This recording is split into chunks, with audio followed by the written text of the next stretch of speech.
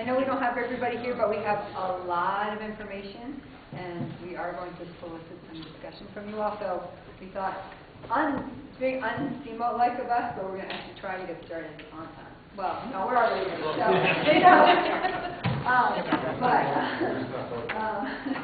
My name is Sarah Jones. For those of you who don't know me, I'm with the Yampa Valley Sustainability Council.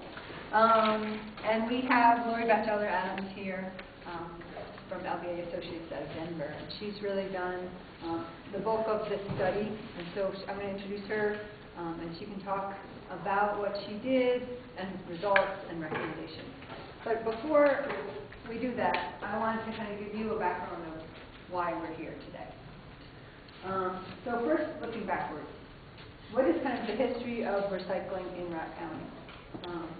Yampa Valley Recycles formed in 1990, and they were a non-profit organization to increase waste diversion within Routt County.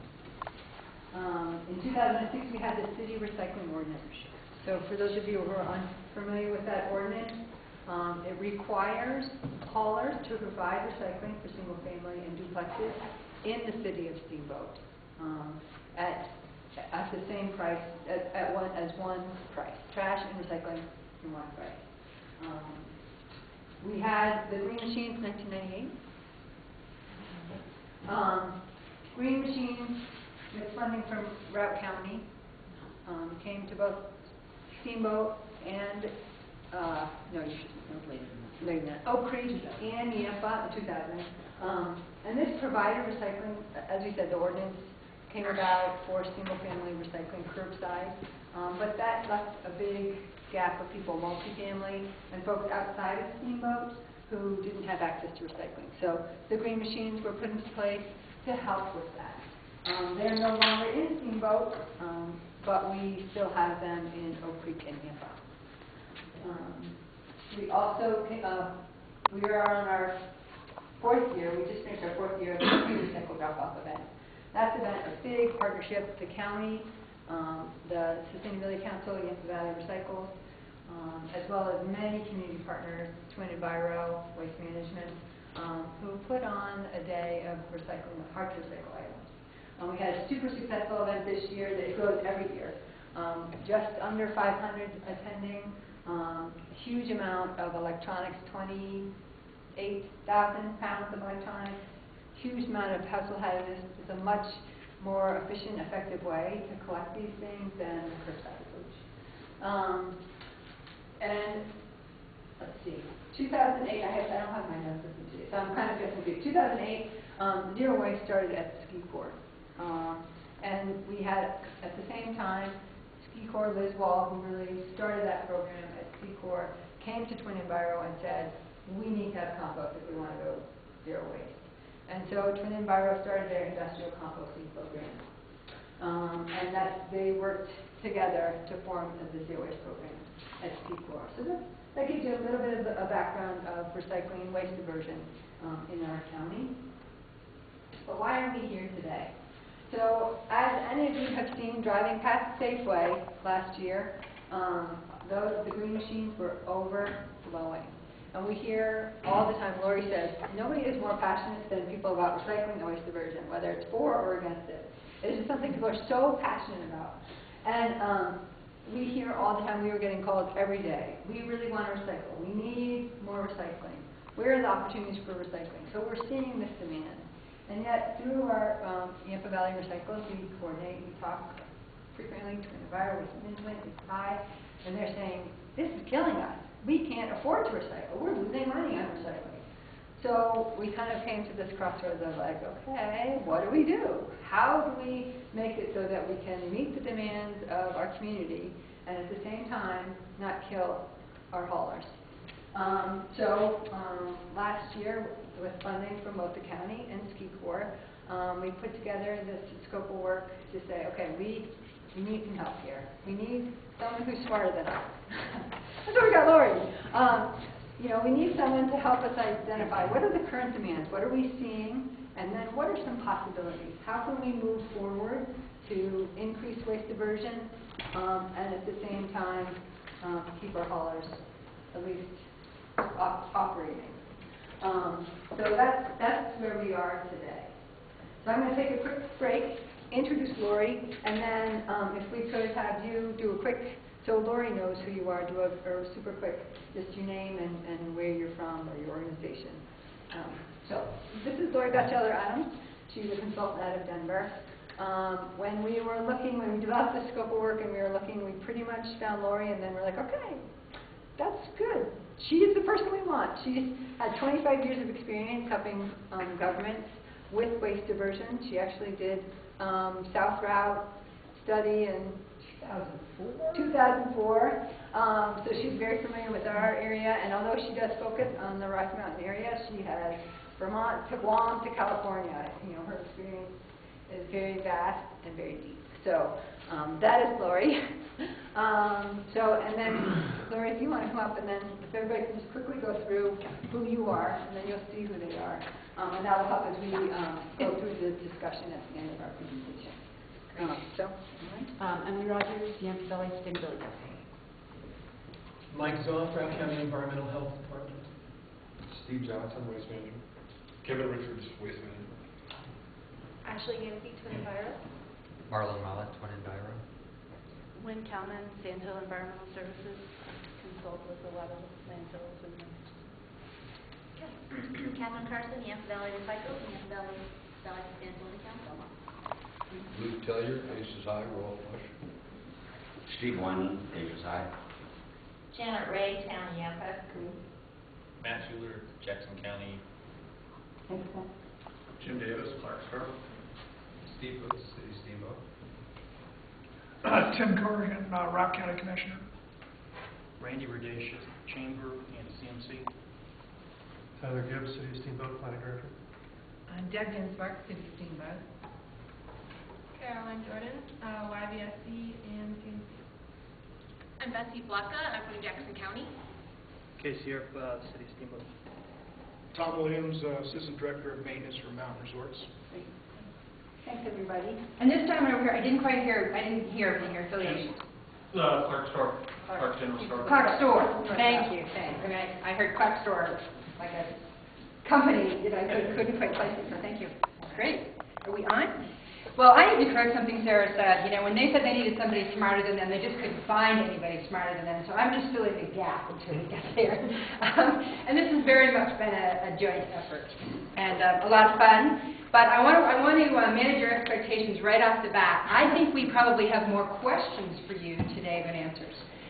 This was a preliminary step. Not that these guys haven't been doing good things all along, but realizing that they were, as Sarah said, at a crossroads, it was time to step back and say, okay, how do we deal with this and all of our stakeholders and what makes sense for the future?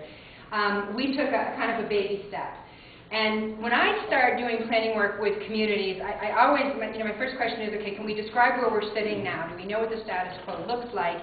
Once we figure that out, I want to know what is it you guys all want to do for a goal at the end? Can we quantify X over Y period of time so that I know what you want for a start and end point? Because we always want to end up with a strategy of what we need to do. And when we started in Routt County, we really didn't have either one of those endpoints. Not a lot of data readily available, so we had to spend some time getting that and trying to figure out what it meant. And then we said, okay, what's the other end point, and what do we want to accomplish? And we smack dab ran into the issue that we didn't know who we was. Are all the towns, kind of doing their own thing with blinders on? Are they going to work together and it's the county, or is it going to be beyond the county? What makes sense? So when we didn't have a we didn't really know what the regional goal was. So that's part of what we're asking. As we went through that process, we said, okay, well, as we figure this out, there's a few issues we need to be aware of and deal with, and there's some options we can start thinking about, but clearly we've got a little bit of work ahead of us. So again, it's a preliminary step. We're going to share what we have and then ask a bunch of questions and hopefully get some discussion going. A couple of other disclaimers, if you will. The focus of this study is municipal solid waste. So the waste generated by businesses and homeowners. Okay? And within that arena, we're really focusing on traditional recyclables. Not that, of course, organics isn't a huge contributor to waste diversion, but our focus was narrow for the purpose of this project. And I'm not going to give much lip service at all to e-waste, HHW, special waste, and please don't take that to mean that those programs aren't important. What you do isn't valuable. They have their own set of issues, but the purview of this study, we had to draw our boundaries, so that's kind of where we're sticking. So let's talk about the status quo, and I'm going to just stay over here so I'm out of the way of the screen. Based on the data we did collect, and this was a kind of initial effort, really digging in and getting data, and the haulers were really helpful in providing it. It may not be 100% accurate or 100% complete, but I think these guys in particular will keep chipping away at that in the future, and we'll always get better. But based on what we think we know now, in Routt County alone, the municipal solid waste pie looks like this. And I'm looking at tonnages. This is weight, so this is all weight-based. So in 2013, it appears that you folks were successful in diverting 13% of your waste stream through recycling alone. If we looked at the organics recovery, primarily the yard waste and the food waste that's being managed out at Twin Enviro, another 11%. So the good news is that you guys were diverting about a quarter of your waste stream, which I'm going to show you in a minute isn't too bad for Colorado. The bad news is, of course, you have to kind of always take a step back. You're putting 3/4 of your waste stream in a hole in the ground, albeit a beautiful hole in the ground, but a lot of wasted resources. So is there room to grow? I say absolutely. I think the council and Yampa Valley Recycle says absolutely. Some might say, hey, we're not doing too bad, let's leave it alone. I think that's a question for debate. So next slide, and that's me. I want to put those numbers into perspective. So lower left is the state of Colorado. You guys beat the state of Colorado average in 2013. Not too shabby when all the front range is going into it. So you're diverting about 24%, there at 22. The state isn't. The rest of us are at 22. So that's kind of good to know. Although we can't really say the state of Colorado is the Mecca, is the standard we should be pursuing. If you look in the lower right, average U.S. is that much further ahead. They're diverting 34% or so. And then the real standard should be, but what could we be doing? So if you look at the exploded pie in the middle, that's our potential if we were diverting at 100%. Will we ever do that? No way, but we could get closer. So based on what we know about the likely composition of municipal solid waste in Routt County, there is about low 40s% by weight that could be recycled in typical programs that we have now. So not even talking about anything extraordinary. Another 25% is organics. It could be diverted through existing composting programs. So we could be putting a whole lot less material in our landfills. So that's kind of where we could be going. So room to grow. I know you guys know programming, but it's going to set the stage for some of our discussions. Stay there. So I want to run over it just a little bit. It's probably more for my benefit than for yours. And of course I have to talk about the city of Steamboat Springs first because, you've got a rural community, but you've got a different set of parameters operating in the city. Am I screwing you up? Nope, I just don't want you stepping on that. Oh, okay, thank you. For your safety. So Sarah kind of spelled out what's happening in the city. And the city's got three big things going for it in terms of recycling. There is enough density, enough population that curbside collection makes economic sense, whether it's trash or recycling. So it's happening for recycling. That's great. What's great about that is it's convenient for people. All they have to do is roll it out to their curb. They have to drive it to a drop site, just stick it out the curb, and it disappears. The other great thing is single stream is pretty predominant in the county, certainly in the city. Single stream is very convenient. I can throw my stuff in that one bin in the garage all week, shove it out to the curb on collection day, and I'm done. Really easy. I don't need multiple bins.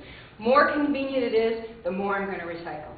Just the way it goes. And then the third Benny in the city of Steamboat is the hauler ordinance that Sarah mentioned.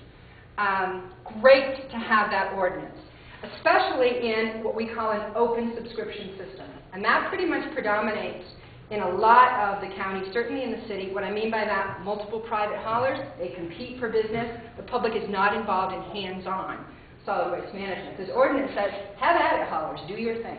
But if you're providing trash collection, you must offer curbside recycling to those same customers. It applies, as Sarah said, to the small homeowners. We're going to talk a little bit about where that ordinance could possibly go to do even more, but it is a great start. If you are looking for the stats, so you're kind of thinking, okay, city is what, half the size of the county? What does the housing look like? A little less than 50% are 3 units and bigger that aren't being touched by this ordinance, and what can we do about that? And there's some 1,100 businesses we're gonna hit on a little bit what could possibly happen on the commercial side. The one thing that isn't on here, and I want to mention, is that the city also has a requirement for new developments. So for developments that include 3 or more units, this helps offset the ordinance. There has to be provided room for recycling. There has to be recycling facility space. So that's another good piece that maybe we could nudge a little bit, but that's there as well. So a good starting point. We'll come back to that. So, of course, there's more to Routt County than the city. No offense, folks, but we do need to step back and talk about the rest of the communities. The 3 other incorporated areas that you guys know well, they don't have a lot of dictate in terms of recycling. What they do have in these 3 towns is a contract for trash. So what this means is rather than having an open system, they say we want one hauler, we're going out for bid, we're going to pick one, and we're going to have really clearly defined, contractual requirements. Again, that makes me think there's something we might be able to do with that in the future. Recycling in those communities is drop site based. So rather than curbside collection, you guys know what drop site is. Folks have to store their stuff, take it to the drop site, separate it out, or commingle it, in I think is more the case here. And we get recycling that way. Drop site is a little bit less convenient. We tend to have fewer tons. Still a good solution in rural areas. And I've got a list here in this little table at the bottom of all the drop sites. There are quite a few of them. Routt County pays for and contracts for services in Oak Creek and Yampa. Until recently, they had the facility in Steamboat Springs. We'll come back to that. North Routt County, Clark Store. That is the coolest story. I mean, a community, he said, we don't have recycling. We need it. We're going to make it happen. We'll figure out how to pay for it. We'll contract for services. Done. You don't see that very often, and I think it's pretty admirable, so I love that one. And then there are a couple of other programs at the bottom. Not all free. Milner Landfill and the Waste Management Transfer, if my facts are straight, have a small fee there. So, of course, when we have fees, a little bit of an obstacle for people to recycle sometimes. But, on the other hand, as Sarah said, economics sometimes drive that. Okay, so the big things in the county, we have a lot of curbside in it for half our population, so that's convenient. Single stream predominates, and it's primarily an open or private sector driven system in terms of actually collecting and managing hands-on those materials. Let's remember for a minute, though, that when we're talking about collection, that's only one piece of recycling. We need to figure out where those materials are going. It's not happening in Routt County, so what we see here is really the collection piece, and there's more to the story. Before I leave where we are now, I want to just give you some more numbers. This supports the 13%, unless you think we made that up. Looking at last year where we have the data, and then kind of looking to a planning horizon in the future, blue column, the tons of municipal solid waste we think is generated. Okay? The orange column, if we captured 100% of those recyclables, that's that number. 2013, we actually captured about 3,700. If the math works, that should be 13% of the 28,000 total tons. When we look to the future, there's going to be growth.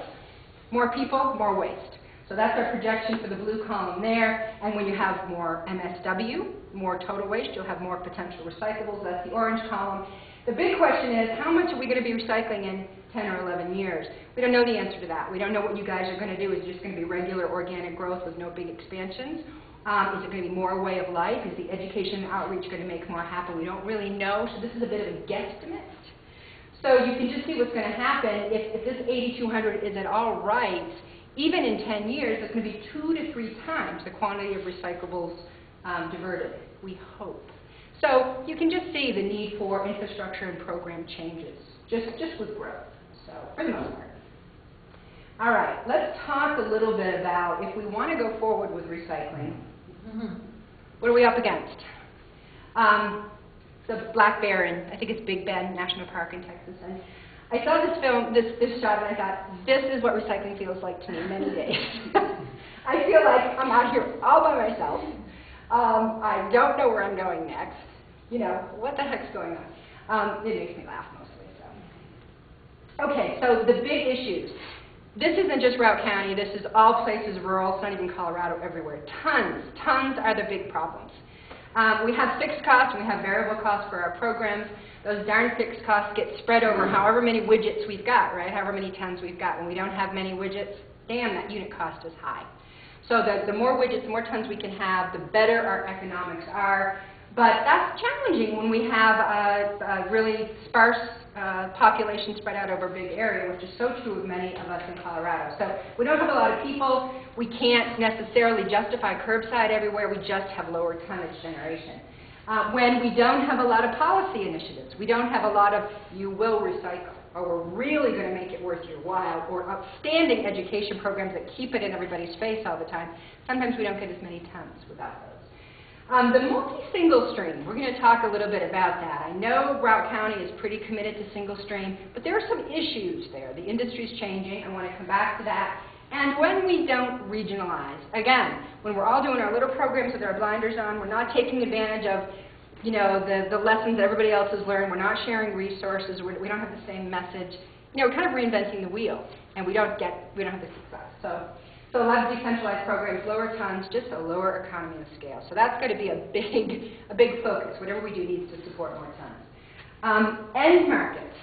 You know, we're not just collecting these recyclables for the heck of it and sticking them out on the back 40. I mean, we want to meet our sustainability goals, but we want to be able to sell this stuff. This is what makes recycling so much better than landfill disposal or incineration elsewhere in the country. We want to make money off this. But when our markets aren't right here, then we have to deal with transportation. Routt County has virtually no end markets, right? You've got a glass outlet at the landfill, but not much else. Colorado, statewide, isn't too much better. Most of our recyclables are going to the West Coast, Pacific Northwest. We do have aluminum going to Kentucky, but a lot's going west, and sometimes it doesn't stop there, as you know. Guys, waste management, a lot of our materials are going through the LA ports overseas. And what happens when we have all the transportation? We've got to pay for it. So it takes a chunk out of our revenue potential, right? And we're starting to look at the balance of our costs and our revenues. And then we have an environmental footprint that starts to make us wonder, is this all worth it? We're consuming fossil fuels, we're creating greenhouse gases.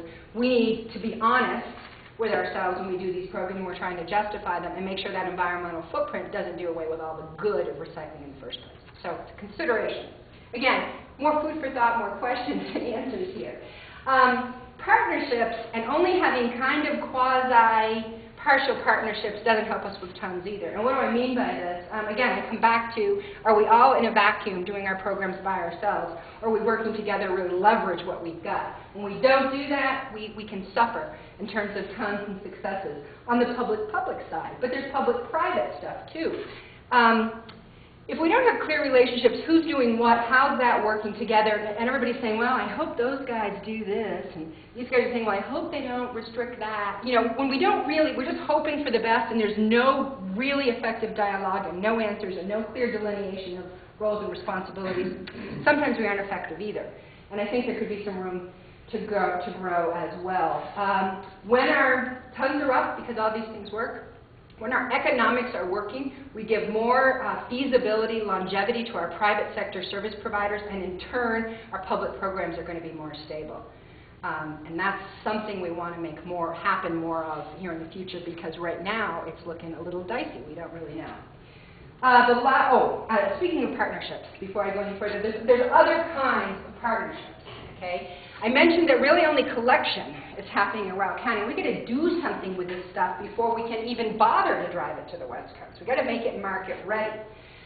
Single stream, great. It's convenient. We get a lot of tons. But that stuff has to be completely sorted before we can sell it to markets. And where does that happen? Certainly not in Routt County. Of course, we're the big star up there. The bigger squares, you know, rectangles with the little arms, those are the sorting MRFs. And I just wanted to identify those because these are potential partners for the materials that we're collecting and trying to ultimately market.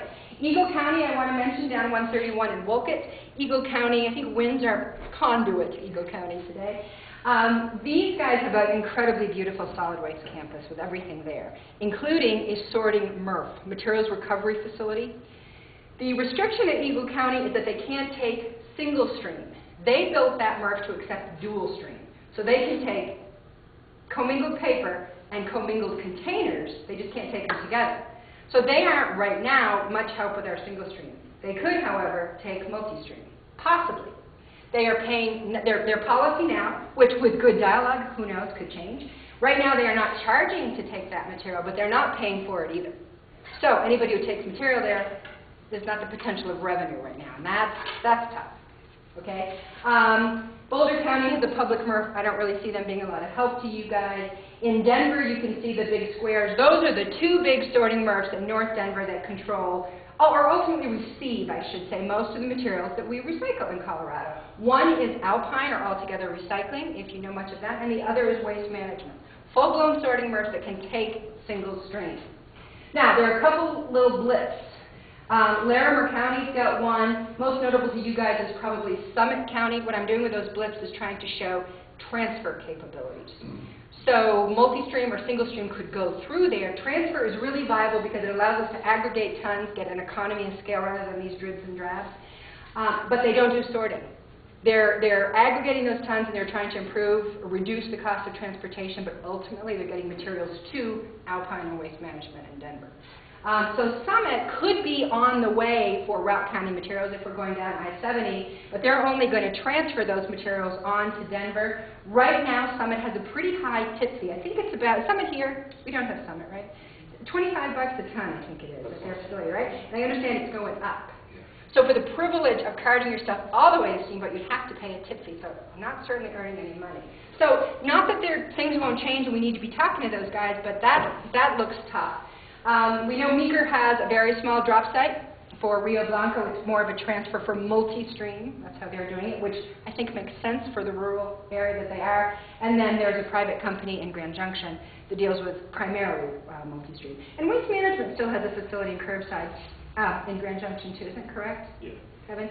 But it's mostly for your materials? Yeah, it is multi-stream too. It's multi-stream, okay. So just to give you a sense of who else is out there and who we might partner with in different ways. It's not always the counties on either side of us generating more tons into our hub, but maybe it's somebody who works with us downstream. So just wanted to point that out. We had a public meeting, which I did by webinar, thanks to these guys last week because of the storm, where we had more of a public group. And they really wanted to hear more about the options for this, so I wanted to make sure we were clear about it. And then, you guys probably know this very well, but I want to make sure it's clear that downstream of collection, we got to do this other stuff. We need to have an intermediate process of some sort, typically before we can get to our end-use markets, who actually on the far right are the folks that are going to take our product and make something new out of it. That's who we want to sell it to. Multi-stream isn't too tricky. Again, because we have such small quantities coming in, we typically want to transfer that, bring tons in, and we often bale it so that the transportation costs are better. So we typically have a transfer bale operation, not usually outrageously expensive on a relative scale, so I gave it a $1 sign. Single stream is tougher, because as I mentioned, we got to sort that stuff. So the example that we see for single stream in Routt County, especially Waste Management's materials, is they collect their stuff from curbside and drop site, but they aggregate it and bale it at the transfer station on Downhill Drive. So they don't do any sorting, but they bale it so transportation's better, easier to swallow, and they ship it to Denver, and then those bales are broken and they sort that material there. And those are, you still get your $ sign for transfer, and you got to do sorting in Denver. And while these guys have it down to a science, the full-blown sorting process is a big capital investment. You have a mix of manual and automated equipment, so you've got to do a lot of storage, and there's just, all kinds of things happening. They, for example, like Alpine and Denver, do it on a large scale, so their economy of scale is good, but there's still a lot of costs. So big steps in there before we can sell stuff. So just wanted to make sure you guys were clear on that, and I know you probably are, but worth just hitting briefly. The last issue I want to make is the big things we need to think about is this whole thing about single stream and commingling. Now, in the United States, we have really moved to single stream. I mean, most of us, meaning everybody, has really embraced single stream because it has so many benefits. But the downside is, of course, we've got to sort that stuff. And I wanted to just quickly contrast these two systems. I think you guys probably know it well. We typically see multi-stream at drop sites. Drop sites don't have to be multi-stream, but that's where we see it. The logic being, people have already done the work, your residents and businesses. They've stored stuff for a week or two till they run out of room, and they've loaded it up and they've driven to the central drop site location. Why not take advantage of their good nature and have them sort it out while they're right there? Because that means we've got almost market-ready material. We might bale it to reduce haul costs, but it's market ready. The generators have done the work. So huge benefit there. And the collection system is also cheaper. A lot of local governments in more rural areas tend to do this, and if you kind of run through these numbers, which are very approximate and relative, but meant to give you a scale, you can see there is the potential to earn 20, 30 bucks a ton. The downside, though, is that inconvenience factor. It's that much more work for people, we get less tons. So it's always a trade-off. Single stream, exactly the opposite. Because it's convenient, we get more tons.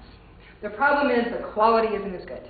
Glass is always our nemesis in the recycling world. The public considers glass to be the recyclable, so it's hard not to have it in there. But every time you look crosswise at glass, it breaks. And it contaminates all the other materials, and then you don't end up with good glass either. So that is one of the things that degrades our single stream. Also, even in the last 2, 3, 4 years, we have watched the value of single stream drop because we've become so virtual. The real high-grade material in our single stream is our cardboard and our newspaper and our office paper.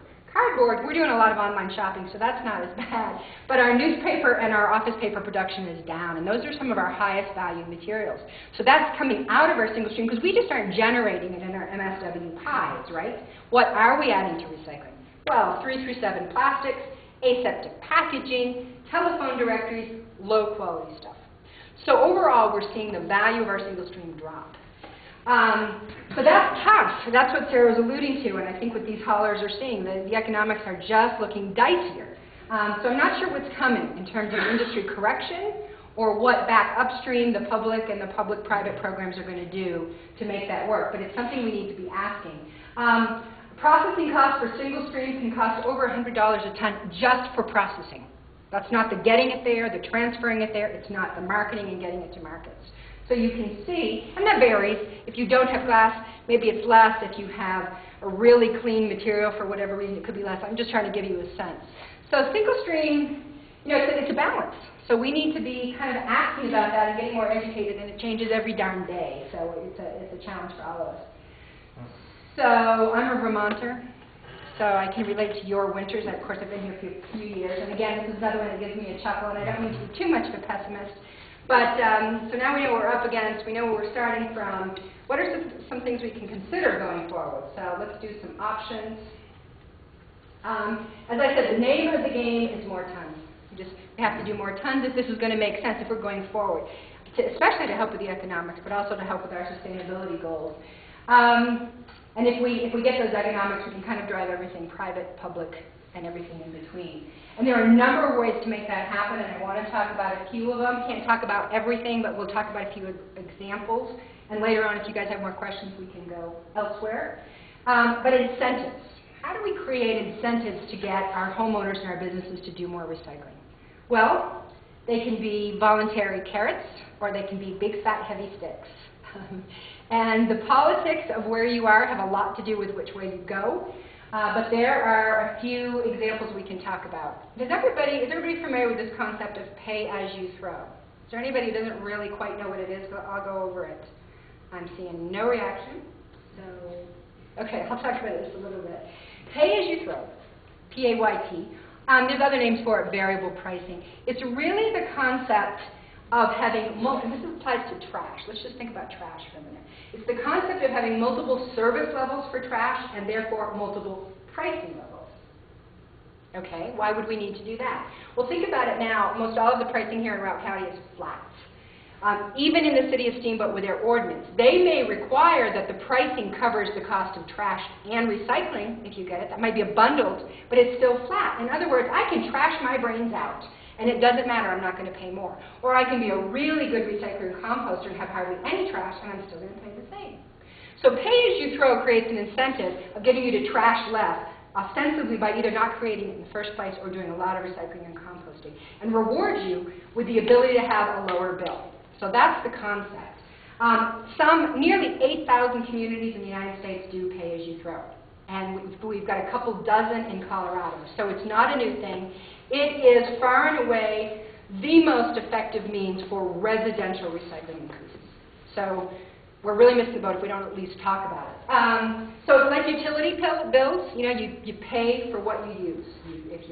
If you're a bad recycler, you pay more. If you're a good recycler, you pay less. I hate to use those terms, but I think it gets the point across. The other point, the other thing that local governments can like about pay-as-you-throw is it seems, and generally is, relatively easy for a government to make happen. They typically do this in an ordinance type scenario, and it applies to whoever's doing the hauling. It's really the haulers that would implement this. So if your public policy piece, you're getting this passed at the policy level, isn't too onerous, the local governments are kind of done. They've told the haulers, you do this. Okay, so local governments can find this easy. Is that true in Colorado? As Sarah was saying, we find trash to be extremely emotional, extremely tough in Colorado, so we have to be strategic about the policy piece. It's not always the easiest thing, but it's doable if we're smart. The con side, of course, as you can see this, we don't really see this in unincorporated areas where there isn't local government control, so it's kind of in the cities, and it's a residential piece. Commercial, by the way, is almost inherently pay-as-you-throw. Usually the pricing structures kind of do that anyway, so we focus on residential with this. Bad recyclers are going to have price increases, and they aren't going to like that. That's something to deal with. And the haulers are stuck with the implementation. And the haulers can be public in some communities. Here they happen to be private. So what does that mean? Well, the haulers have to figure out multiple levels of trash service. How am I going to do that? And you don't have to do the big city models like San Francisco, Portland, Seattle, where you suddenly have to buy all these multiple size carts and have big inventories. You don't have to do that. It can be simpler. We can do variable pricing by allowing folks to have a couple, 3 bags of trash and have different service levels. So it might be 1x for bag 1, 2x for 2 bags, 3x for 3 bags, something like that. So we can use bags, realizing we have wildlife issues. We can use carts or containers of the same size, but you can have 1, 2, or 3, and you have different pricing depending on that. So there's ways to get around it. The other tricky thing for haulers is they have to figure out a pricing structure, and that is a challenge for haulers who've never done it before. It takes a little bit of thinking. So yes, there's some upfront issues that need to be worked out, but the benefits of pay-as-you-throw are huge. I can't give you exact numbers of what the results are going to be, but communities around the country, anywhere from 25–30% increase in recycling, upwards of 200%. Now, extreme, we might see something closer to 50–75% increase, but that's huge.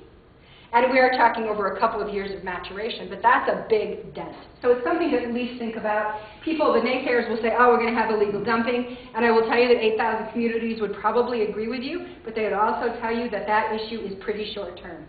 The illegal dumping has not proved to be insurmountable by any means. It's over pretty quickly once the implementation is done. So an example of an incentive that we ought to look at, there are a gazillion more. Here's a few other policy type incentives. We could do disposal bans, which simply says, hey, we got plenty of infrastructure to collect cardboard around the county. We're not going to put it in our trash anymore. I'm not saying you're there yet, but it's an example. Same with, say, yard waste. And there are other materials, okay? In the state of Colorado, we have disposal bans on motor vehicle waste, tires, oil, batteries. And as of last July, we have a disposal ban on e-waste. You guys are probably familiar with that. So other things can be done. They can move on to our recyclables. Then we can talk about some sticks. Universal curbside collection. This is a concept whereby a city would say, okay, folks, residences, you all must subscribe for curbside collection. No voluntary. So say Steamboat said that. Right now, we don't know in Steamboat how many folks have curbside collection because we haven't gotten that account information from the haulers. So we don't really know what the participation level is. We know there's a chunk of folks who do self-haul. We probably aren't doing a lot of recycling. So the city could say, or other cities could say, you all have to subscribe, no more self-hauling. Kind of a big stick. The advantage, though, is that we know when people have curbside service, they recycle more. So it's another thing to look at. And then we can have mandates. You guys have been working on residential recycling. The Mountain has done some great things with commercial, and I'm sure a lot of businesses in town have as well, and throughout the county. But we can talk about mandates there. We can require businesses of a certain size to recycle X amount of materials or X types of materials. We can tackle our businesses that generate a lot of food waste, the bigger ones, and say you got to do a minimum amount. We've got a program in place.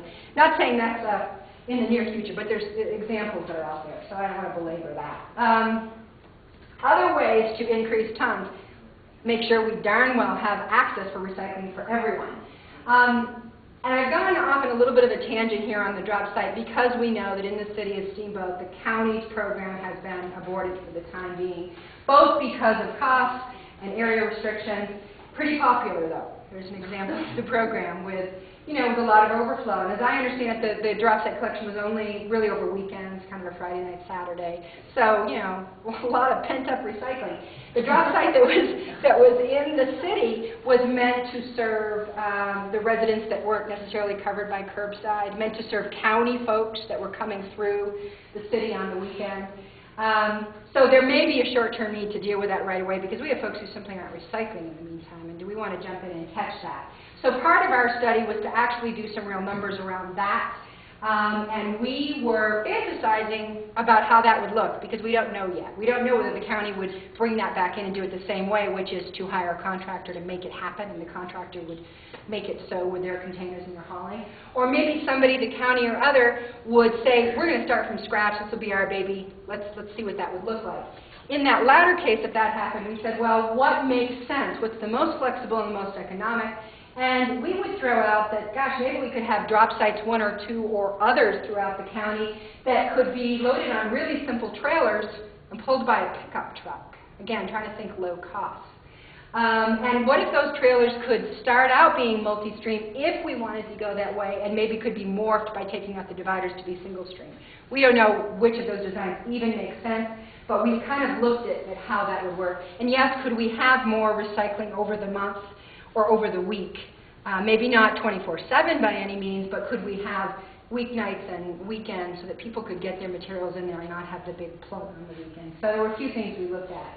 And I think I'll come back to that in another slide. I think I have the numbers for that. Okay, so those are just some options for getting more tons. So again, lest you think I'm making this all up, I brought some examples with me. I think this is Waste Management at Franklin Street, right? And I took that. They didn't provide that. It was me visiting, so no inappropriate advertising there.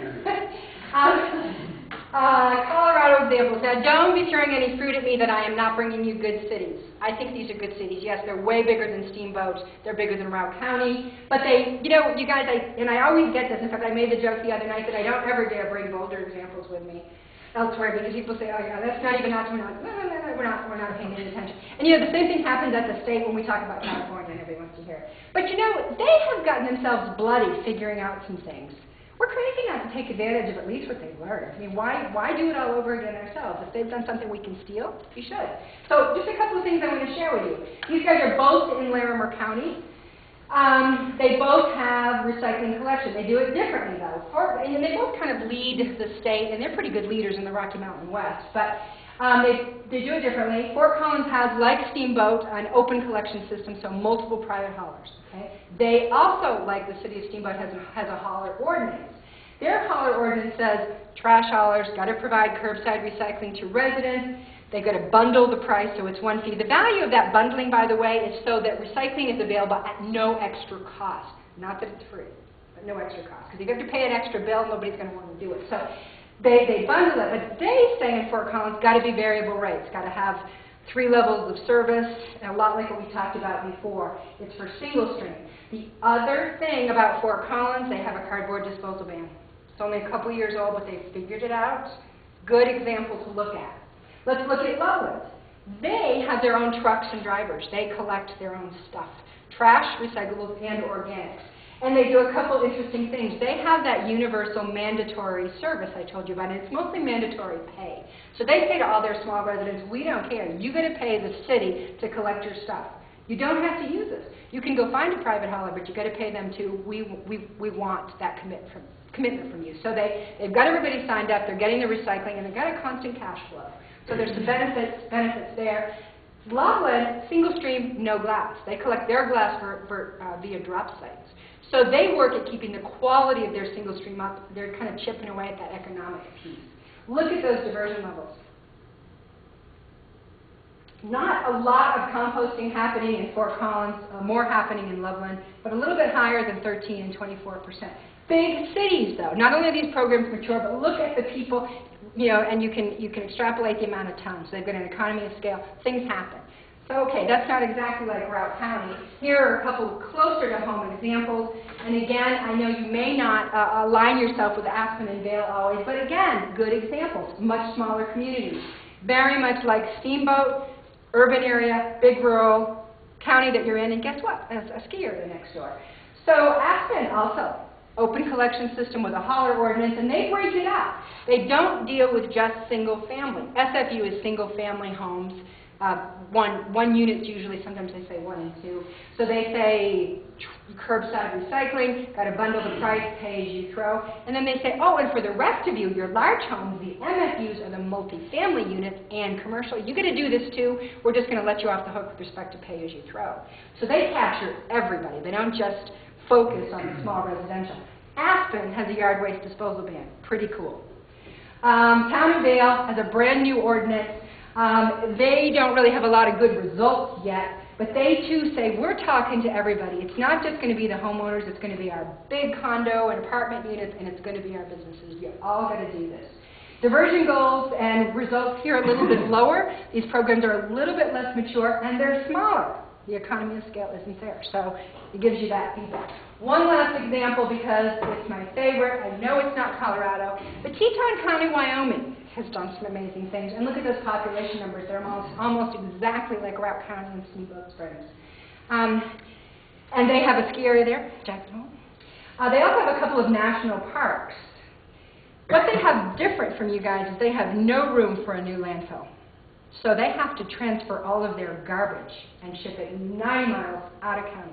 Tip fees, $110 a ton. Exactly twice of where Mill Landfill is now for your commercial roads, right? Just to give you guys a sense. So when you have that kind of driver, in fact, I was talking to the woman up in the back about East Coast trash. When your landfills are really expensive, suddenly recycling looks good. And that's a tough thing we deal with in Colorado. Generally, our landfill tip fees are not too high. What's really cool about Teton County is they serve almost the entire county with multi-site drop sites. No real curbside for them. It's very minimal. Multi-site drop sites. So their entire public and all their tourists go to centrally located drop sites, divide it out, and the county deals with it. The county, this is a very mature program. The county has been harping on this and educating up the yin-yang for a long time, and they've been very successful. The county also has that intermediate piece. They have a recycling center where they aggregate, they bring in all the tons from their drop site programs. They store them till they've got enough to make bales. They bale them, and then they store them till they've got a semi-trailer load, and they market direct. So they keep their materials close. They figured out how to manage them and make it work, and they ship almost exclusively to markets. Sometimes they do a little bit of milk run type things. But they really make it work, and they don't rely on big hubs, which you couldn't do in Wyoming. You know, where the heck are they going to go? They're down to Salt Lake, probably, or here. So they make that work, and as a result, you can see here, they earn revenues that cover 75% of their programs. What landfill can say that, right? I mean, before you put tip fees on, right? So I think that's pretty viable. They're actually talking single stream because 34% isn't high enough for them. They're talking about whether they want to do that, but they feel it's really sliding backwards because they've got their public so educated. If anybody is looking for a good program to visit and you want to do it in the wintertime, this is where I would go. They're very progressive. Okay, good information, lots of questions, lots of obstacles, things we could do. What are we going to do? Again, I have a little slide that gives me a chuckle anyway. And there's a number of next steps that I've laid out here that I think are things that could happen and probably might make sense to happen sequentially. The big focus that I would have for recommendations at this point in time, if I was to be very brief, would be to say, I think this drop site issue in the city of Steamboat that also serves the county should be reconciled sooner rather than later because you're losing recyclers, and once they fall off the wagon, it's hard to get them back. I think a big education outreach push is needed. You can't do big changes without really explaining it to folks and having good messaging. And then thirdly, I think getting the city of Steamboat Springs to do something with their ordinance, and I can talk specifics in a minute, is a really good, important short-term step. And other things will blossom from that. And not to put the pressure on the council or YVR to do education or the city of Steamboat to make the big policy jump, but I think those are good starting points, and others will jump on with those to begin with. I think they're good foundations. So let's talk just a little bit about them. I have a lot of words here. I'm just going to hit the high points. The drop site, again, I've got 2 or 3 steps here. We've got to figure out what that's going to look like. Who's really going to own and operate that? Do we leave it for the county, or are others going to get involved? Or is it going to be private or public-private? We got to figure that out. What is the design going to be? Are we going to do multi-stream or single-stream? We don't really know yet.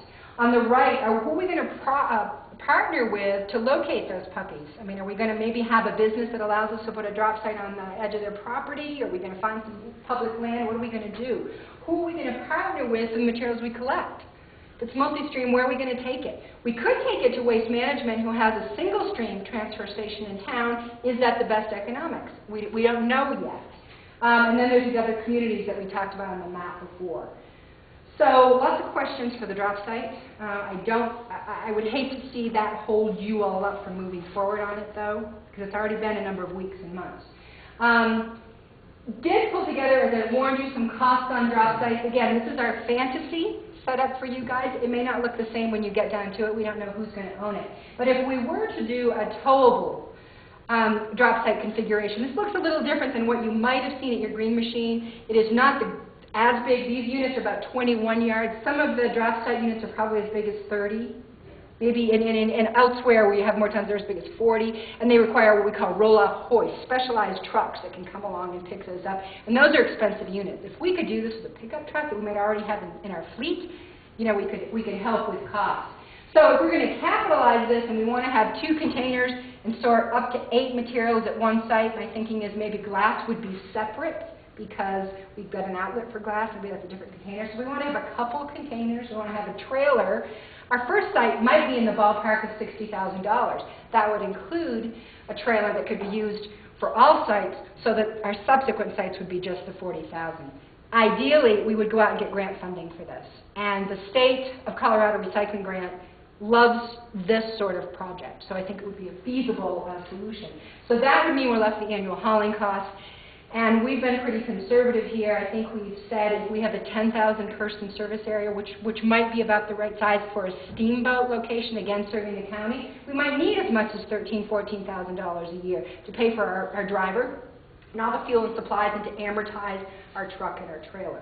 So full gamut of everything, licensing, taxes, etc. We have a smaller service area that we might see in South Routt County, or similar to what we see in North Routt. The operating costs will be less because we're pulling less tons. And in our report, we've worked these costs up a little bit. So if any of you are ready to launch a new drop site program, you're ready to go. So funding is the issue. I mentioned grant funding. The state of Colorado has a program, and they especially like to fund hub and spoke programs, where we have really effective in rural areas. We have a place where we are aggregating those tons. Say that transfer intermediate concept we talked about. So the small quantities coming in from our collection spokes can be aggregated. We can transfer them, bale them, be a little more effective. So the state likes to pay for hub and spoke. They like to pay for projects that are serving bigger regions, people working together, collaborating, more spokes. And they like to pay for capital. I will mention, I'm just going to throw this in, the USDA has a funding also that they give out every year, and they like to fund planning and education training. So I think they both make sense for what you guys are doing, and to the extent you can work those, that's something to do in the future. Because education and outreach needs money too. We need to capitalize drop site, but we need to do a big outreach push. And that can be significant dollars for an initial campaign, get people, get their attention, then back off and maintain for fewer dollars, but we might want to find what that is. So how do we cover those operating costs? You guys are probably familiar with the fact that Routt County assesses a landfill tip fee surcharge at the landfill now. Everybody kind of familiar with that? That's 40 cents a yard being assessed right now. 25 cents of that is going to recycling programs, whether it's the work that Council and YVR does or it is the drop site program. Let me give you some relevance to that. You can correct my math, but I think a good ballpark is the $55 a ton at Milner Landfill. If you converted that to cubic yards, it'd be about 17 bucks a yard, okay? So 17 bucks a yard, 40 cent surcharge. That's what that looks like. So is there any political will to make that 40 cents bigger and generate more funds? I don't know. But would 60, 80 cents be painful? I mean, that's something for you guys to figure out. But if you could double what Routt County is pulling in and they could use that to fund more program, more education and outreach, how great would that be? Might not be the be-all and end-all. You might want to keep looking for other solutions so you have some redundancy, but it's a place to start. Regionalization. Haven't really spoke to that yet. Routt County and your 24,000 people, not bad. You're doing good stuff, but you're surrounded by counties, Jackson, and I don't think Moffett is here, that are struggling. You've got Moffett and you've got Rio Blanco even. Rio Blanco 2 years ago did a recycling study and they said, yeah, we'd like to do more, we need more tons. you know, and they kind of sat there. I mean, not that they aren't doing good things, but nobody's, you know, partnering with them. If we could do their tons and Moffett tons and Jackson tons, we could be a hub here. We could get state money, and we could think about what makes sense. I mean, it sounds great, a lot of work, a lot of questions to be answered.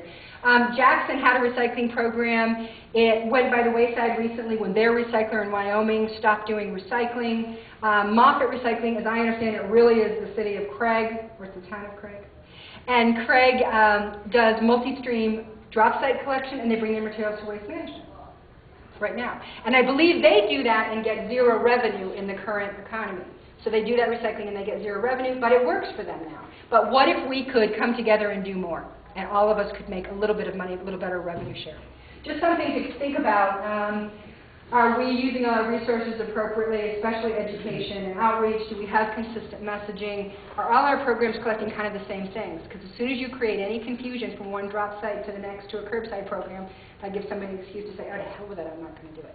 So lots of reasons to kind of think about that there. Again, this is going to take a lot of dialogue and a lot of thinking and number crunching, but this is the time to say, could we do it better? Grassroots stakeholder support, task force sort of thing.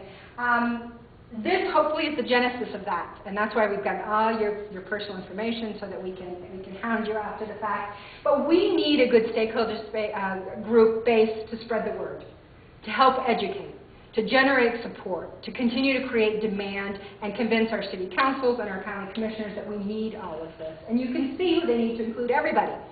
And we need our generators, and we need our service providers, we need our local governments. We need not only staff from these organizations, the ones that are organizations who actually have to make things happen, but we need our decision makers as well. So ideally we'll have some council and we'll have some staff from the appropriate organizations, or we'll have corporates and we'll have staff. Corps or whoever that might be. So we want to include everybody there. We need these guys to help us with our public policy as well, which I'm going to talk about in just a minute. And I've mentioned education and outreach. It seems like such a soft thing and an afterthought. It shouldn't be. We need to have a consistent message so that we're kind of saying the same thing to everybody in our area. And again, we don't know what that area quite is yet. Is it Routt County or beyond? We want to have some really simple branding that's instantly recognizable. I brought one of my favorite examples with me. This is from Champaign, Illinois. By the way, Garrett grew up in Champaign, Illinois. And it doesn't look like much, but the way they sell their little recycling cart here is they say, this is a benevolent monster who is always hungry, and we've got to feed him constantly. And they've got the lid for the mouth. I mean, it's hokey, but it's cute, and people get a chuckle out of it, and they see it everywhere. So something that people can really grasp. You have a lot of different generator bases. You know, the tourists at the ski area are very different than the folks in the city of Steamboat, who are very different from unincorporated Routt County, right? They need to hear the same message, but maybe you package it differently. And you get that message out there over and over and over again. So this is where the council and YVR come in. Really important piece, and you don't want to see that get left behind. And then policy. I've listed this as number 7. I don't mean that you leave it to the end to think about policy. Starts now and you work your way through, again, because it's a little bit of work and it needs to be really strategic. Let's just talk about what policy could include briefly, because I think this is important. If we go back to Steamboat again in their ordinance, don't want to beat them up that it needs to be, it's no good, that's not the case at all. It's a great start. What could we do with it to make it better? Right now, that ordinance requires haulers to report every year. My understanding is that hasn't been enforced. No data has come in, which made our job harder when we started. We had to go find that info. We've got it now, but why the heck have that in an ordinance if you're not going to enforce it? So that would be a great first step. And maybe you want to collect it more often than once a year. You can chat with the haulers about that. They're probably going to resist, but have that dialogue. Also, the ordinance only requires getting the word out when there's initial service, really when the policy was implemented.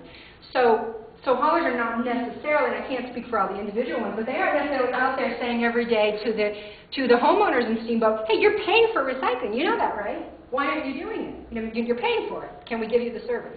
And we know that recycling costs money, so you can kind of get why that dialogue isn't happening. But let's use the ordinance to kind of force the issue a little bit. Let's require you get out in front of them every quarter, every half year, and remind them so you get more of them on board and actually using the service. Let's expand that beyond 1 and 2 units in our residential. Easier said than done. There's issues. We can deal with waivers and exemptions, but let's talk about applying to more homes.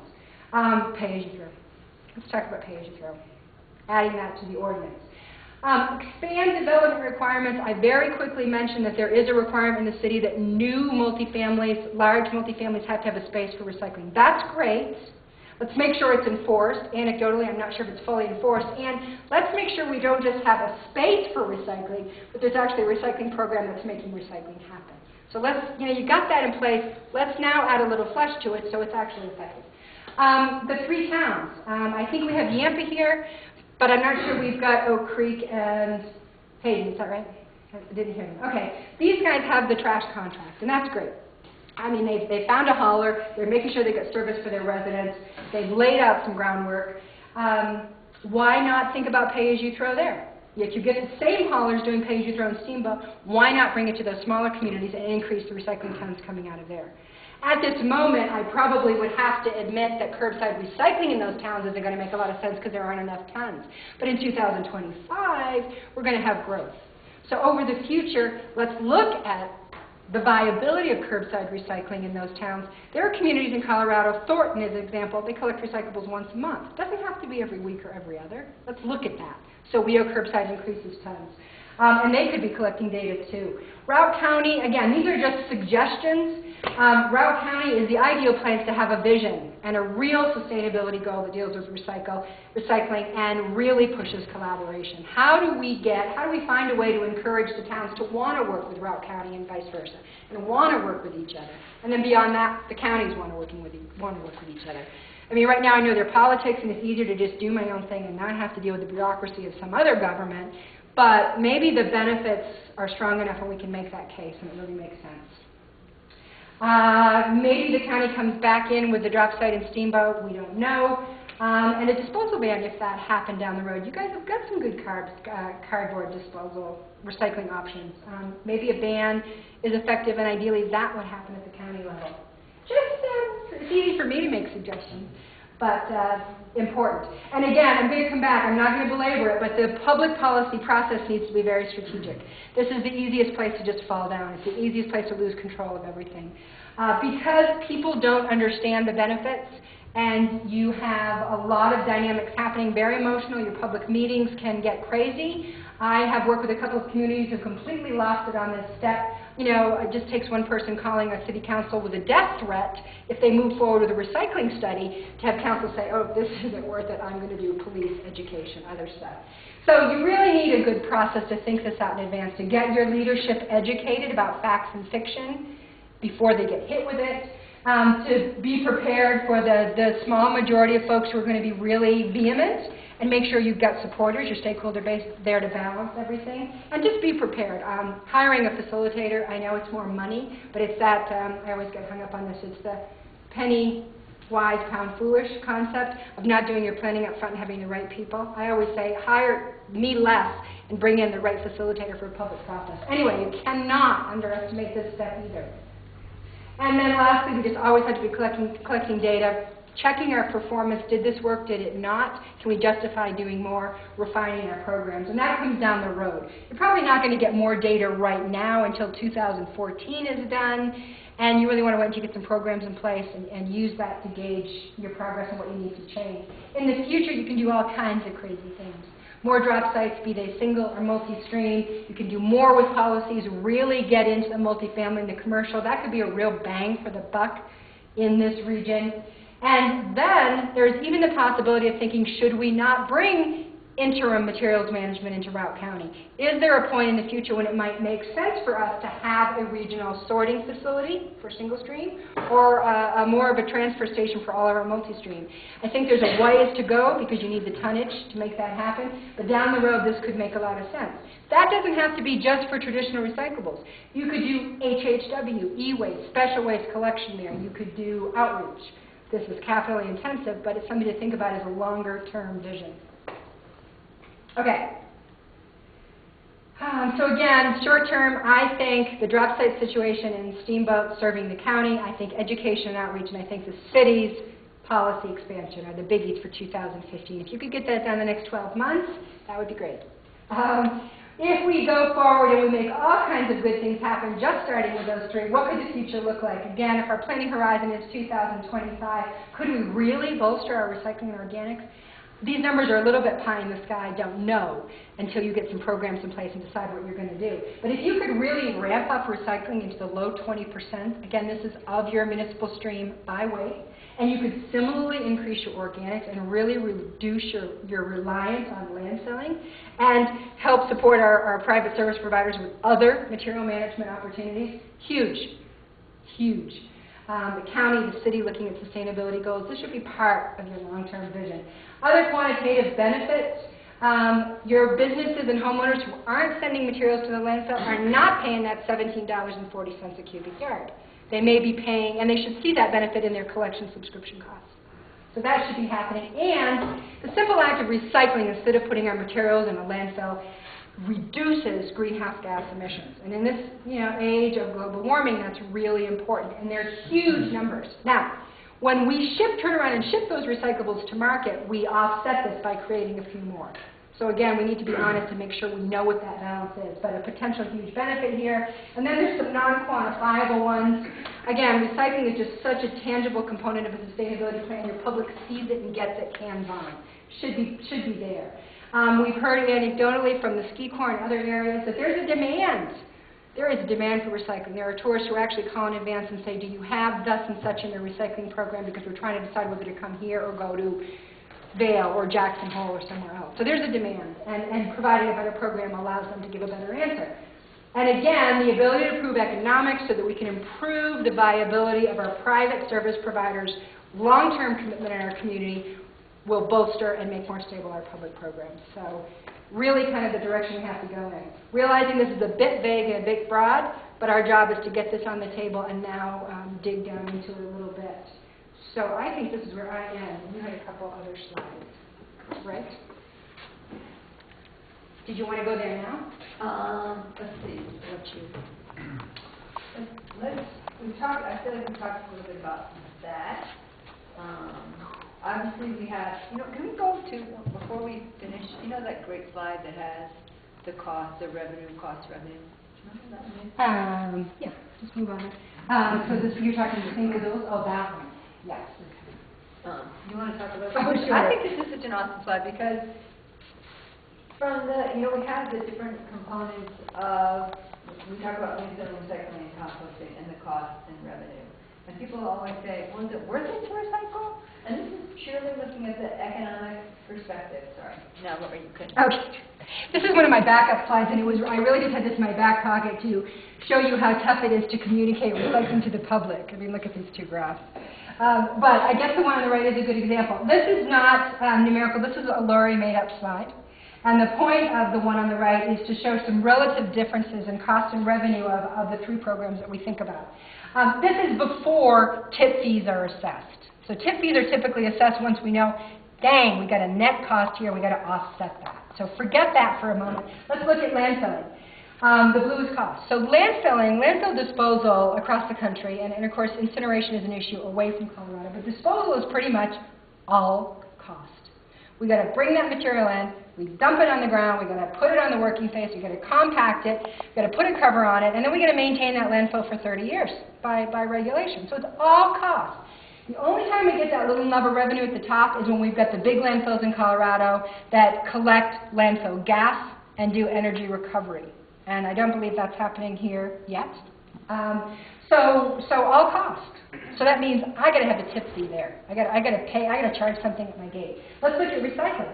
And I think I've been a little conservative here. I typically like to see half or better revenues. Less cost, more revenues. But I'm being conservative here because our market has been wacko lately. Recycling, yes, recycling costs. We have to collect that material, we have to get it to our intermediate processor, we have to do whatever we're going to do to it to ship it to market. There's costs. But the goal is to earn revenues on the back end.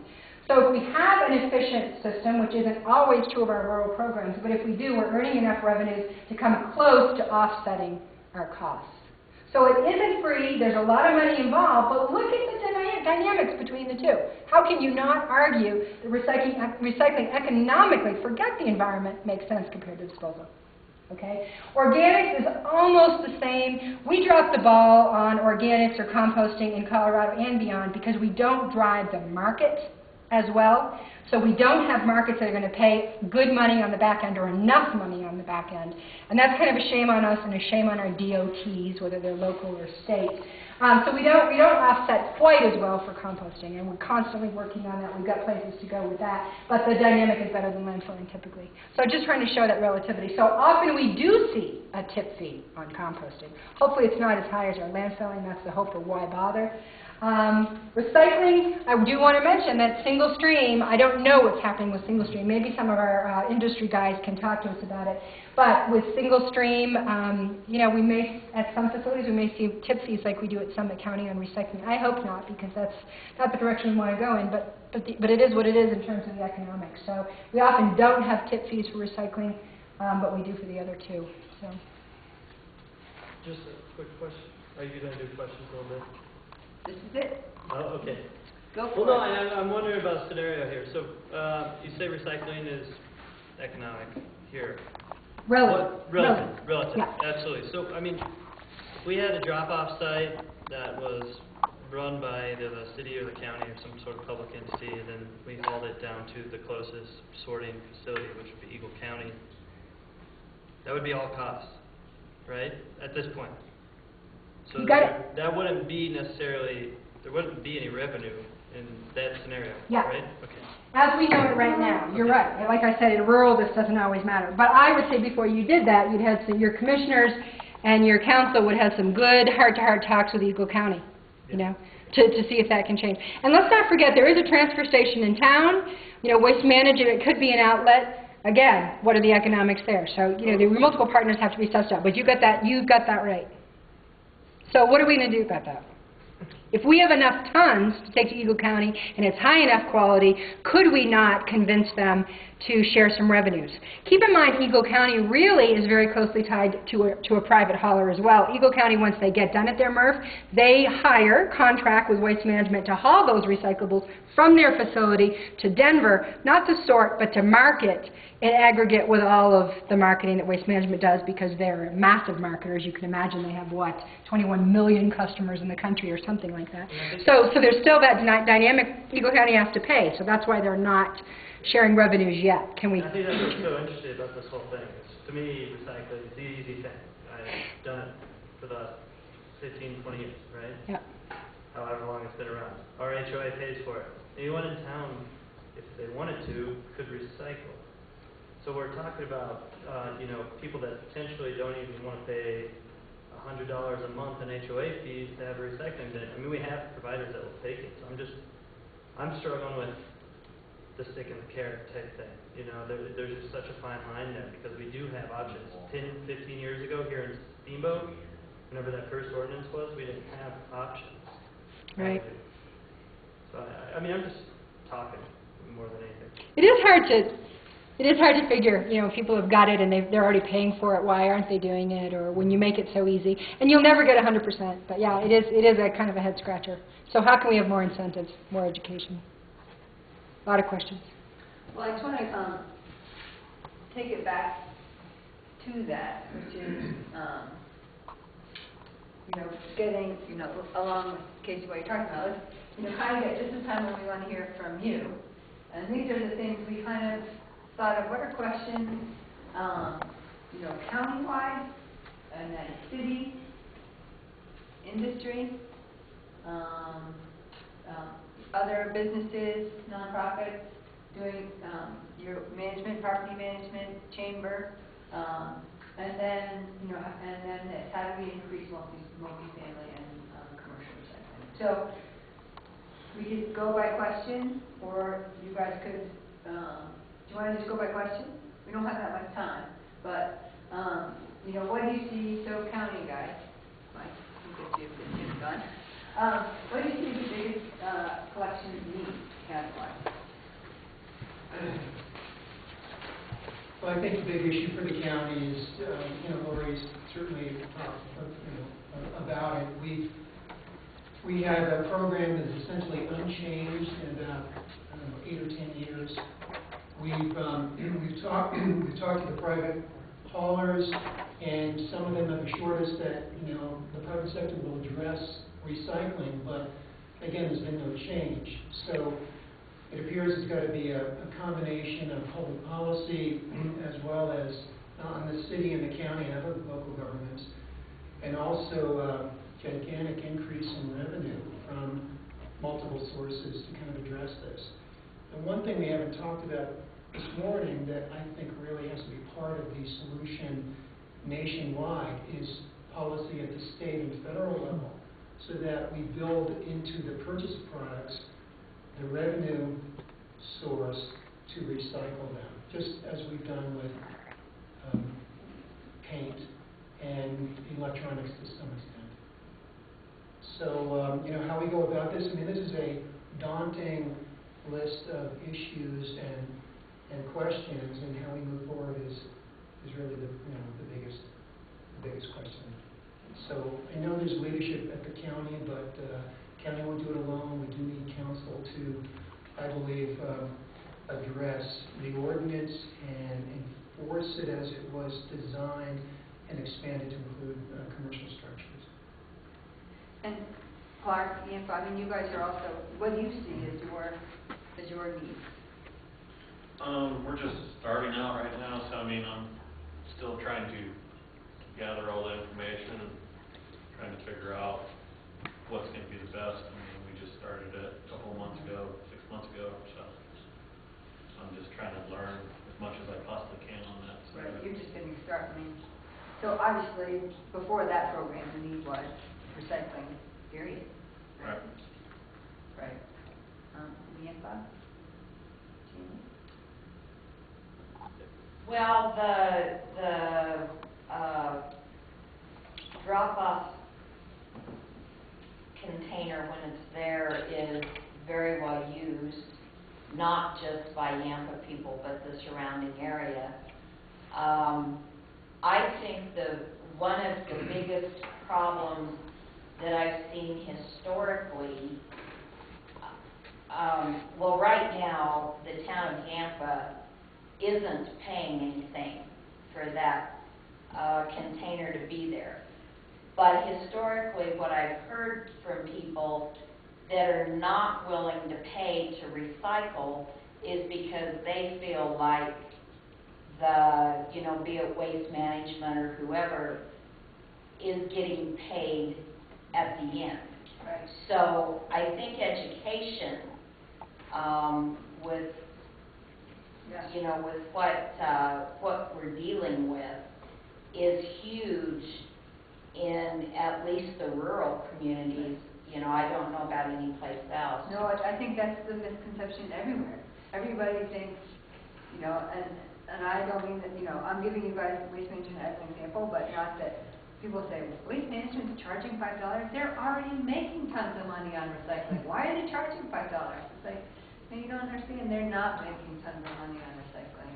And that is a huge misconception, for sure. So I think education comes. Okay. City ordinance. Do you guys want to offer us on here? Yeah, I'll talk about the city ordinance. The question was asked at our there was one issue at the city council meeting of whether or not the city council supported recycling or not conceptually. So we did get agreement that there was no opposition or concern to supporting recycling. As far as the changes to the current city ordinance, what I'd like to see, and not now, but for the entire city council to see the slide where there's some suggested changes that could be made. I mean, I think what you look at, as you look at the bullet points, there are some very obvious low-hanging fruit pieces, which is enforcement. But then there are some more aggressive approaches that I don't know how the entire council would react to. So that's just a question that has to be discussed. I think the bigger issue, putting those 2 points together, and Mike nailed it, which is that this is an issue that the city can have its small role with its small ordinance, but truthfully, the solution needs to be the city and the county and the towns in the county working together on this. And we do have some successful examples of collaboration on things like water quality monitoring and other things that are of regional importance. So, I guess what I'd say is that as a party of one, and Walter's here, two of us, we can't predict what the other part of the group would want to do as far as changing the ordinance. But I do believe that there is will to have some regional collaboration around issues that are large in the city. And so, domino is going to fall first. It's hard to predict without knowing what our partners at the county would be willing to do. So, I guess that's a long-winded way to say I think the better question is, can we initiate a regional collaboration that would look at the issues that are outlined here?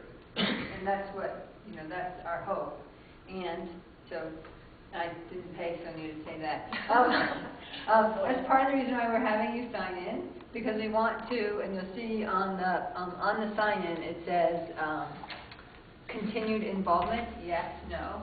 We want continued involvement because it is going to involve, it's going to have to be collaborative. It's going to have to be representatives from the haulers and county and city and, rural and other counties, Jackson and Moffett. So I know everybody's saying like, I'm really busy, but if we want to see this move forward, if we want to see it become at a point where the haulers aren't losing their shirts, and we see the benefit across the county and region-wide, it's going to involve a task force or stakeholder involvement. So, yes.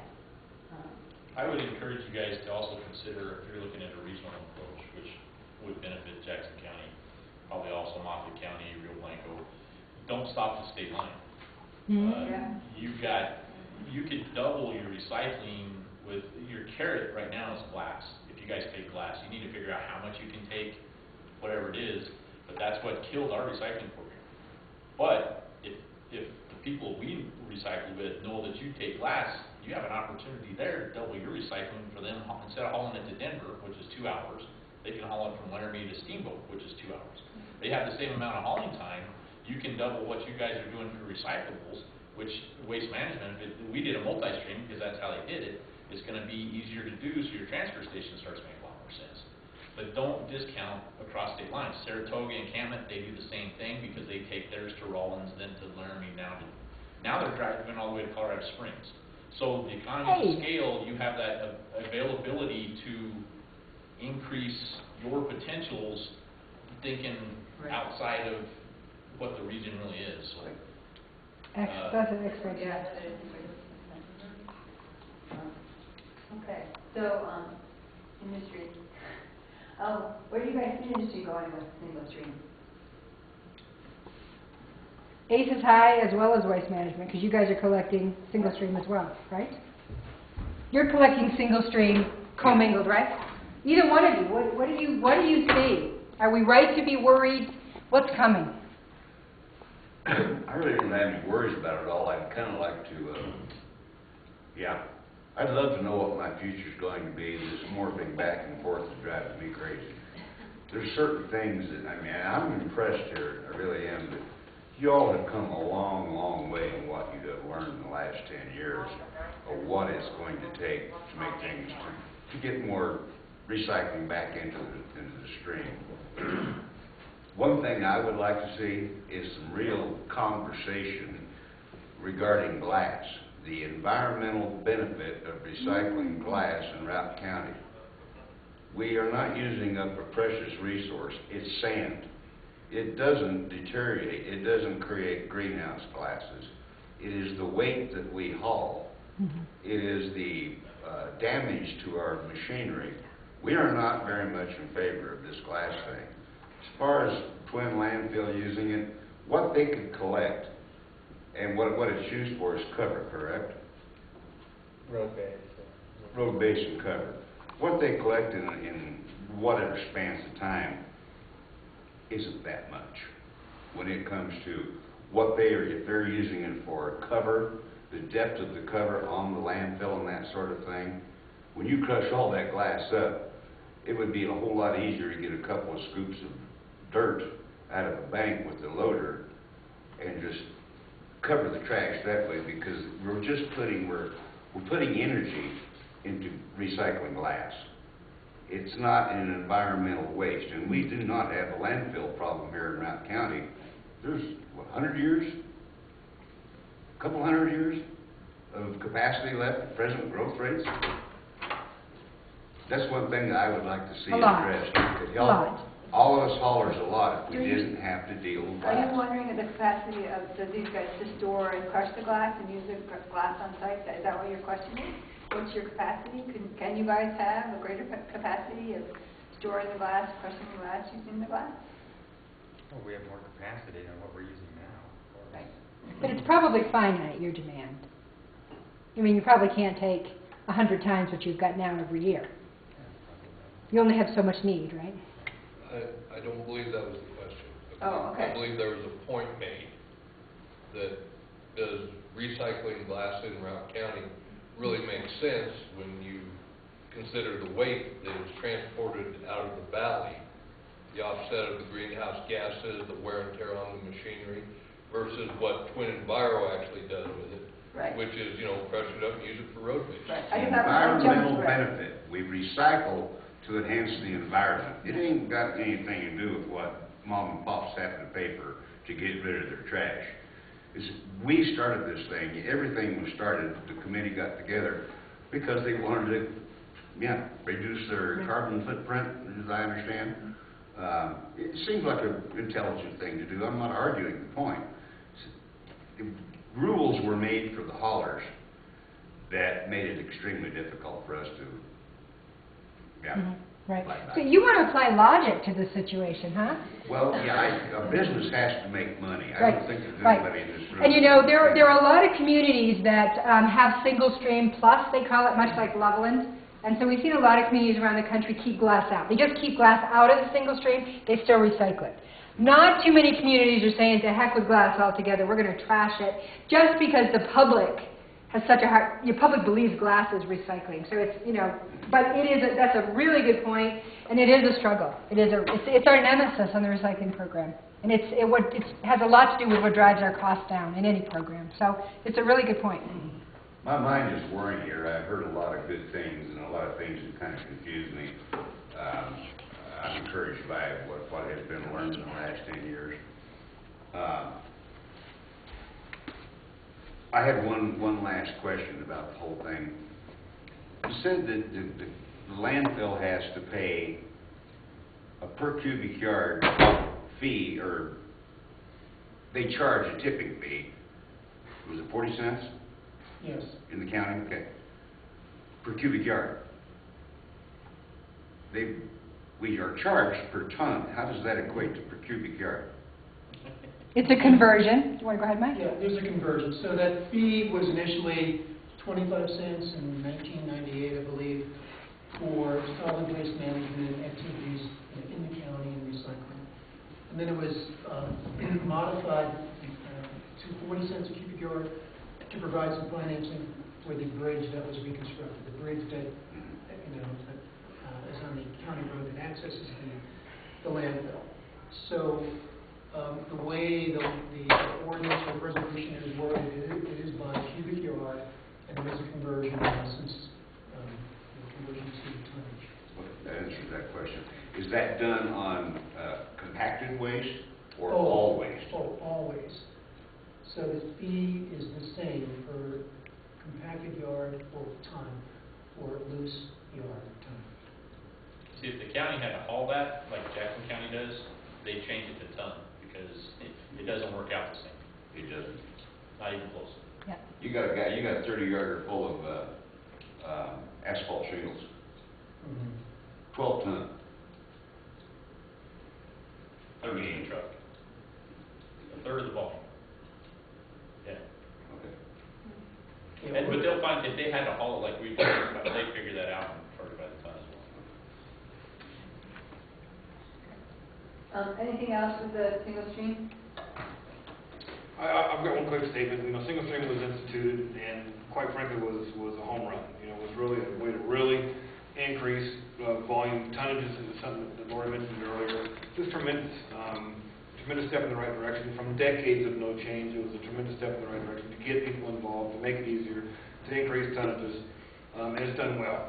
Now that it's been around long enough time, we're learning from it. Single stream can be confusing. You see the sticker on the trash can, you say, wow, yes, I'm confused, I'll put it in or I won't put it in, or I will participate or I won't participate.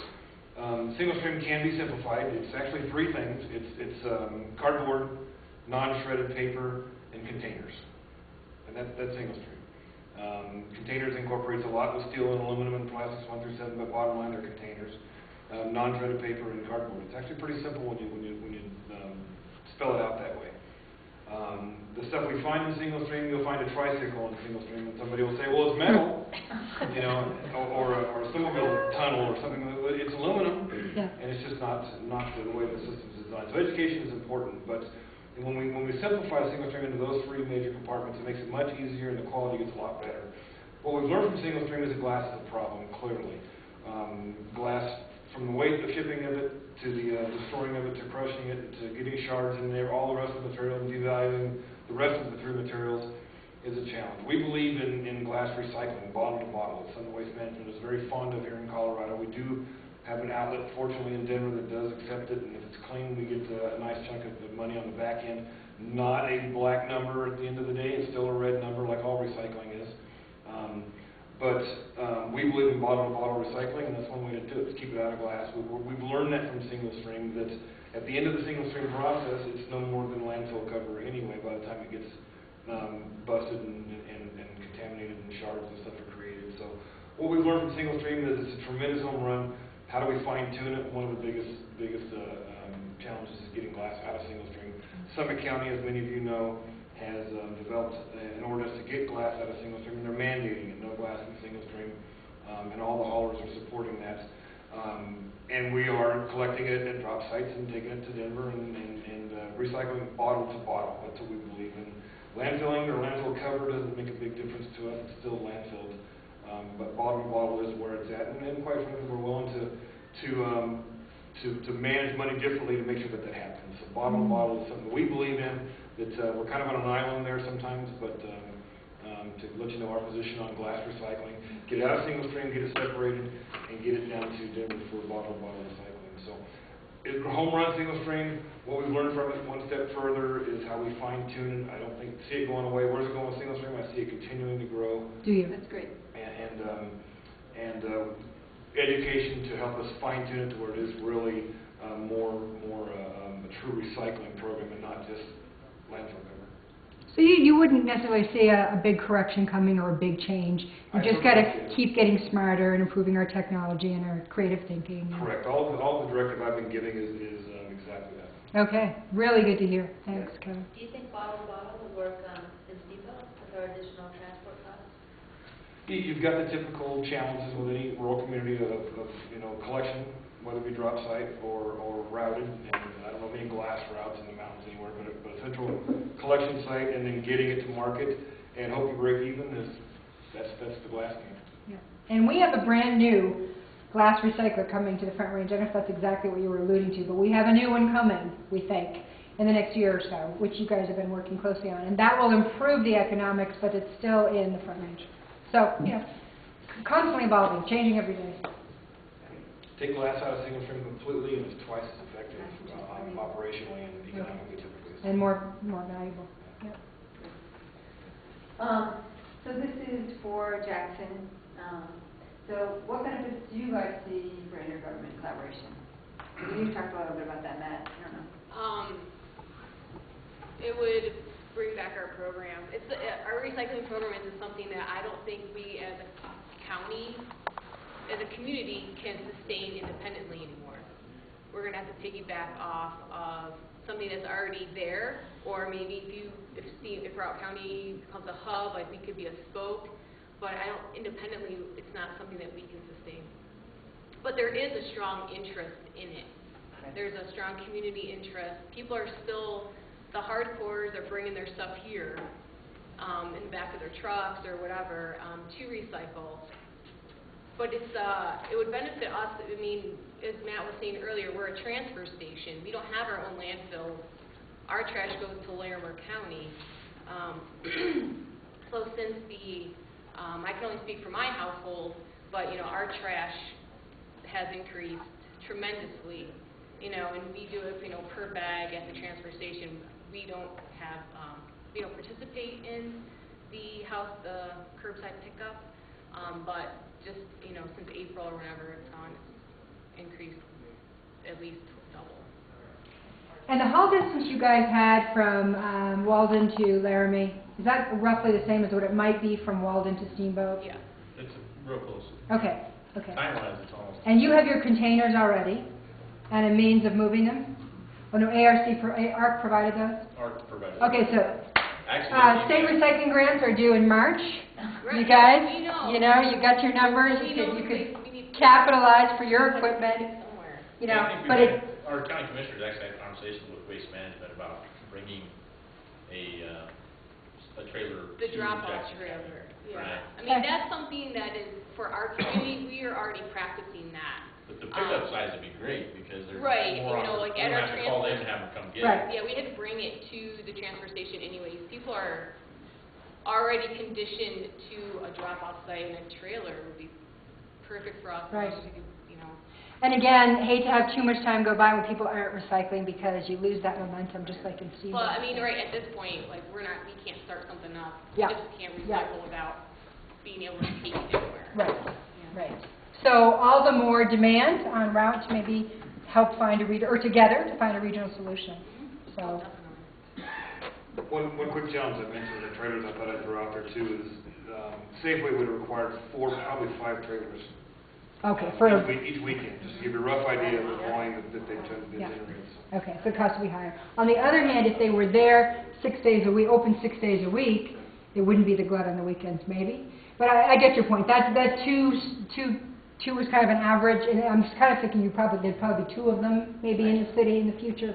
Again, fantasy land, but good And the point. only successful drop sites that I've seen in all the counties that I work with have two things. They're either manned Or woman. manned Persons. or locked or by volunteers typically, and locked outside of those hours, or they're high definition cameras on them. They can tell you the time in your watch that you threw that illegal item into the can. You know, so they're either patrolled and monitored tightly, or they're manned, and those are the ones that are successful and sustainable. Right. Now, Outside of that, they're dump sites. yes, and that happens. We've seen that in Eagle and other places, right? Teton County makes it work without that, but they find business fire departments say that they put them adjacent to the fire department when they keep them open when there's activity, and it minimizes the illegal dumping and that sort of thing. And then they do lock them down at night, but they don't. To the tune of monitoring it or Right. But the staffing adds costs. Exactly. So if you can avoid that, the ones in Aspen are high definition cameras. The ones in Grand County are manned, Yeah. and they're both sustainable and both do very well. Right.